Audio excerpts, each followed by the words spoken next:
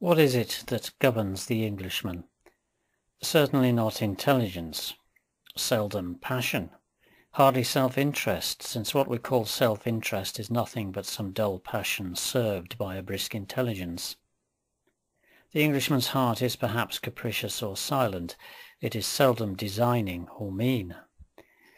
There are nations where people are always innocently explaining how they have been lying and cheating in small matters to get out of some predicament or secure some advantage. That seems to them a part of the art of living. Such is not the Englishman's way. It is easier for him to face or to break opposition than to circumvent it. If we try to say that what governs him is convention, we should have to ask ourselves how it comes about that England is the paradise of individuality, eccentricity, heresy, anomalies, hobbies, and humours. Nowhere do we come oftener upon those two social abortions, the affected and the disaffected. Where else would a man inform you, with a sort of proud challenge, that he lived on nuts, or was in correspondence through a medium with Sir Joshua Reynolds, or had been disgustingly housed when last in prison? Where else would a young woman, in dress and manners the close copy of a man, tell you that her parents were odious, and that she desired a husband but no children, or children without a husband? It is true that those novelties soon become the conventions of some narrower circle, or may even have been adopted en bloc in emotional desperation, as when people are converted, and the oddest sects demand the strictest self-surrender. Nevertheless, when people are dissident and supercilious by temperament, they manage to wear their uniforms with a difference, turning them by some lordly adaptation into a part of their own person. Let me come to the point boldly. What governs the Englishman is his inner atmosphere, the weather in his soul. It is nothing particularly spiritual or mysterious.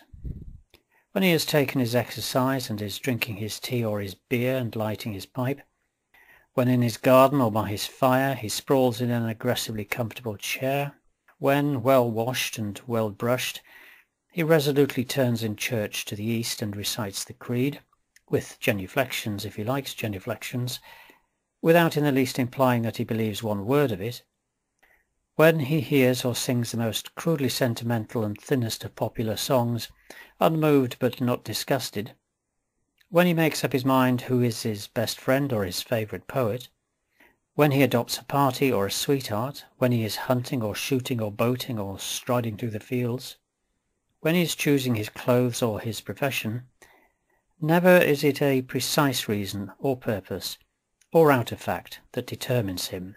It is always the atmosphere of his inner man. Instinctively the Englishman is no missionary, no conqueror. He prefers the country to the town and home to foreign parts. He is rather glad and relieved if only natives will remain natives and strangers strangers, and at a comfortable distance from himself. Yet outwardly he is most hospitable and accepts almost anybody for the time being.